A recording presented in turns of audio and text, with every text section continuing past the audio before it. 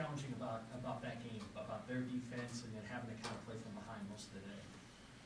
Yeah, I think their offense did a good job of executing and putting pressure on us, and then obviously we wanted to move the ball better than that, but it is what it is right now. It stings, but we just got to learn from it and move on. Obviously, on the first drive of the second half, it was fourth down. You kind of have to put one in there to try to move the chain. What do you see on that play, and what would you take out of that one? Yeah, I was just give him a better ball, or give someone else a chance to make a play. That's probably one of the ones I wanted back. So look at it and learn from it.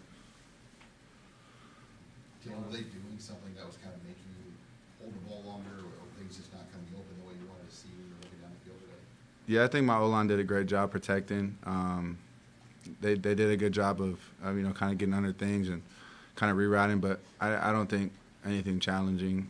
From a scheme standpoint, kind of knew everything they were doing, but yeah, it's unfortunate, but it like I said, is what it is right now. Coach Raiola said it's a resilient team. I mean, obviously this loss is very, very fresh, but just what do you think of the character of the guys and how you want to bounce back? Yeah, I think losses like this is tough. Nothing we can do right now. We just got to get back Monday, tomorrow even, learn from what we did and just move on to the next game. What are the challenges dealing with coming back now at Ohio State, back-to-back road games against another highly ranked team? How do you get the team to come back? Yeah, I mean, it starts tomorrow.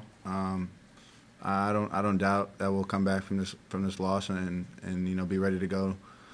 Come next week, we got an exciting opportunity ahead of us, and I know we'll take advantage of it and make something happen.